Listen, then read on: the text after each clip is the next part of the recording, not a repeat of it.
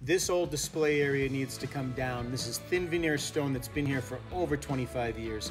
And it's time for us to show some new stone, especially the PQ thin stone line that we make right here on site. And we're gonna do more of a layout like this. We're not gonna stay so much square and rectangular. We're gonna create curves with the Liberty Hill ledge stone. That ledge stone is gonna outline each section. And in each section of these walls, you're going to see a different stone and a different blend.